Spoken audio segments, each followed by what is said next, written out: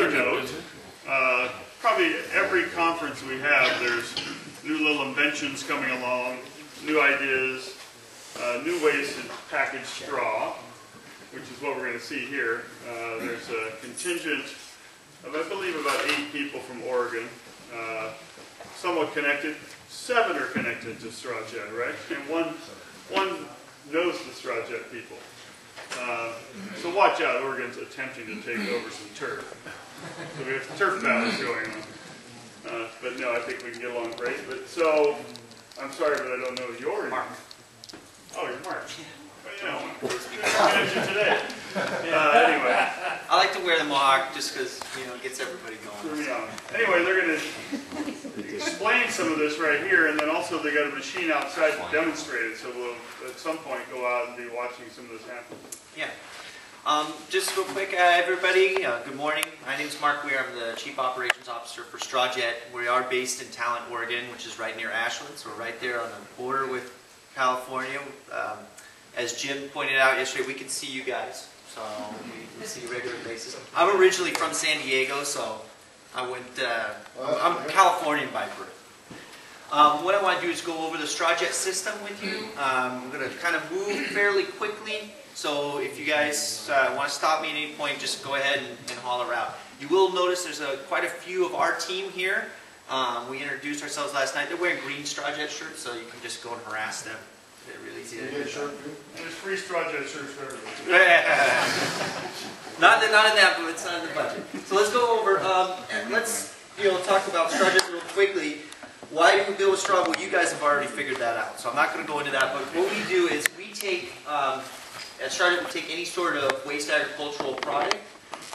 So our waste byproducts, and we go ahead and we manufacture that into a building material similar to straw bales and so forth.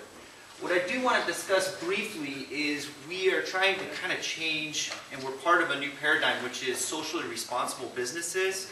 And it's really important because there's an economic side to it and there's the ecological side to it.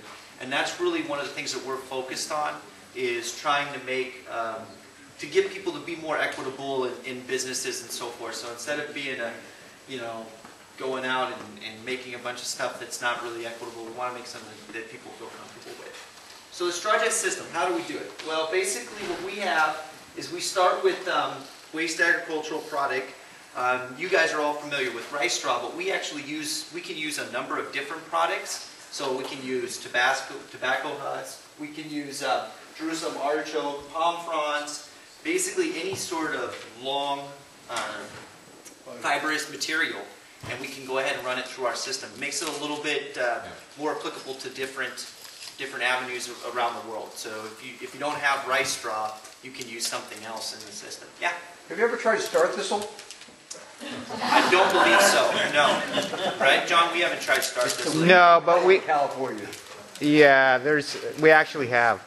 It works fine. Any of the foam core can be used really well for insulation. Yeah, we've done sunflower, we've done hemp, I mean, you name it. We've tried quite a number. And we're always willing to try new things. So if you have something that you think, oh, this would be great to run through it, let us know. Go ahead and give it. Pampas grass, yeah. wonderful. That would work well with marijuana to shade. We'll get into that in a little bit. Compress using, what we do is we have what we call a cable machine, which is our biggest piece of our equipment, and that actually takes and compresses it and wraps it, turns it into a cable, StrawJet cable, which is an example of StrawJet cable that's been covered in a plaster. Okay, so it comes out. We'll go into exactly what that looks like. We then take those cables and we wrap them together, and you guys will see some samples. We wrap them together into different building members. So we call them quads and hexes and tries. But we can basically make these different conformations, and that adds to the rigidity. And then we take the different building members and we go ahead and we build different buildings with them. So this is kind of just a diagram of the StrawJet system. You got your meat there in the field or whatever. This is an example of the cable engine, or cable machine, pardon me. Hand fed, yeah. It's right outside here. It's actually trailer mounted. It's very easy and portable to move. It kind of takes a whole lumber yard and turns it into just something that you can pack on the back of the trailer. That's the way we like to think about it.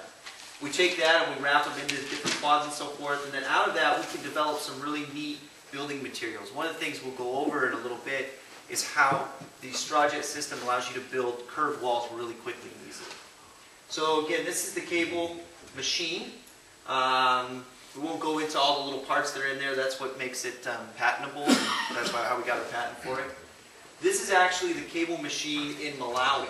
So we actually took it to Malawi in Africa and ran it there with tobacco and river reed, which they have a lot of. They have a huge deforestation issue there. And I'm sorry? And maize. And maize, pardon me, thank you. And maize. And one of the things I like about this slide is this machine, we were able to take and send a team over there and train a group of villagers that you know, were not familiar with this kind of industrial equipment at all, and they were able to utilize it to build something in a period of weeks.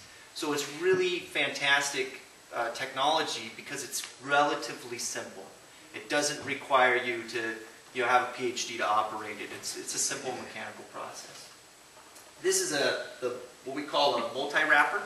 So it actually is what transforms cables into the building components. We'll go over in a second. And this is just a picture of it so you know that we actually built it. It's actually, we have it in the white tent outside. We actually have it in, depending upon how the weather is and what we get a chance to do, we'll let you guys go and you can play with it and actually see how easy it is to operate. We call it a multi-wrapper because it has different dies that we can put in here to make different structural members. So we can make hexes or quads or tris based upon switching out the dies that fit in there. One of the components of our system is a bobbin winder. We actually had to develop a special bobbin winder because the way that these bobbins come when we get the material that we wrap in, it's these giant bobbins, and we had to transform that down. So we developed custom bobbins, and then we can wrap them. So part of the StrawJet system that we didn't bring is the actual bobbin winder. So, yeah. What are you using? What's the twine? Well, we can use, theoretically, we can use any sort of twine. Traditionally, we use either a nylon, or we use, this is hemp, and we can use a hemp. We're actually in doing some experimentation now with different twines in the system for wrapping that. But we could theoretically use anything. We've talked about using Kevlar, or, I mean, you name it, we could use it probably. So you can change how you're going to put the structural integrity. For the engineers, it's like 2,000 an hour, anything above, and we can go to a mill or two right now, and anything that's available. Doesn't matter really what we use, and we've been doing all our development with what the manufacturers would give us. Yeah. So the StrawJet building members, so now we talked about what the system is. Here's what we have. We start out with a cable, all right? So I have some examples here, and then we have some examples out there. So just a 2-inch diameter cable, and we take and we turn that into either quads, which are 4 of them wrapped together, so 4-inch by 4-inch, or we have this hex mechanism, which was kind of a neat little development that we used a lot in Malawi when we did our project. And then we could cover them with natural plasters or stucco or any sort of plaster that you like. So here's again the cable. It's 2 inches in diameter. You know, we can use palm fronds, wheat, Jerusalem mortar,